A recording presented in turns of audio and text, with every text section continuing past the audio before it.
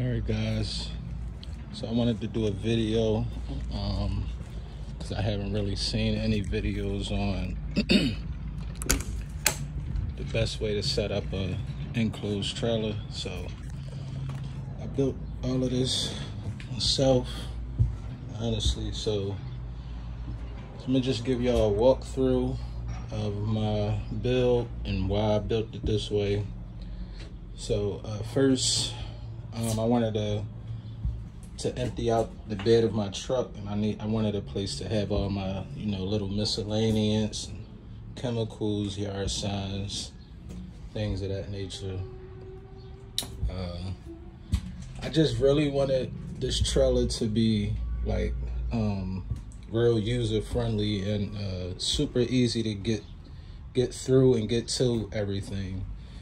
So as you can see, I put my hose reels on the other side, the right side of the trailer. And the reason I did that is so I can walk in. I didn't want to put my hose reels right here blocking the door, and my only entryway would be the back. So this is the reason I set it up this way, so I can enter and exit each point.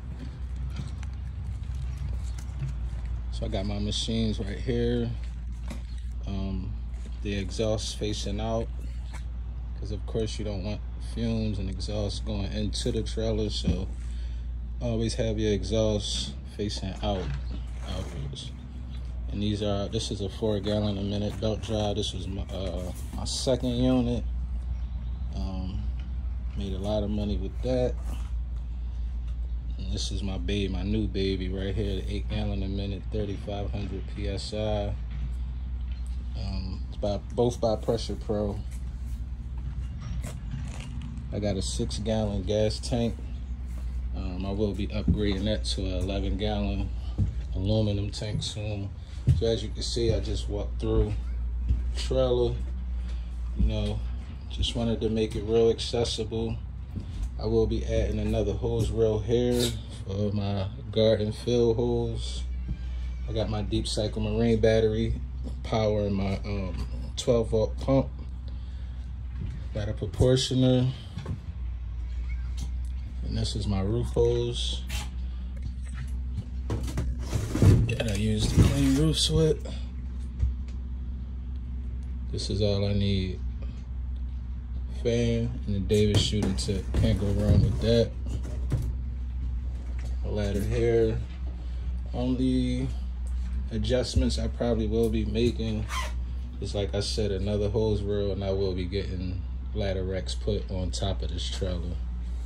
And I'm going to also do some repainting, just a little minor stuff. But as you can see, it's real roomy. I could sit right here if it start raining if I want to. I got my rain jacket hanging up on the wall, just in case it start raining and I decide I want to finish the job or whatever. I got my paper towel dispenser. Paint definitely not holding up as I knew it wouldn't. But yeah, I got my A-frame in the back of the side of the tank. Got my 7 gallon soap tank that I never use. I might be getting rid of it soon. And that's another thing. I never really seen the soap tanks really useful, because I use surfactant with my bleach. So if you can save your money with the soap tank, you don't really need it. It's kind of pointless. But on the top of here, it's another thing I'll be upgrading. I have an 18-inch Hammerhead surface cleaner. I have a 20-inch BE surface cleaner. The next time I do a video, I probably won't have either one of those. I probably have a 36-inch and a little big guy 28-inch surface cleaner. So, but yeah, this is my trailer. Like I said, built it myself. I got all my pressure guns right here. This is my medium.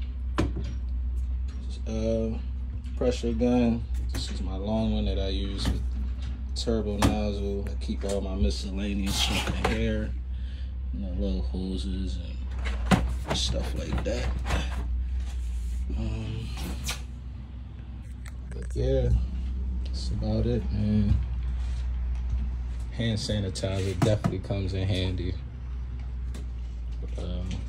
And every night I take this bucket and I leave my downstream injector inside of the bucket. I learned that from my guy Justin. Thank you, Justin. It works very well. But this is my build. Oh, another thing. If you decide on plumbing 2 pressure washers to 1 tank, please make sure you get a 4-way. All right, so no water is being restricted from one pressure washer or another. All right, that's very important. Something I learned doing all my mistakes. But stay tuned, please. If you can, like and subscribe. And I'm gonna try to. I'm really busy at this time of the year, but I'm gonna try to upload as many videos as much as I can. But until next time, peace.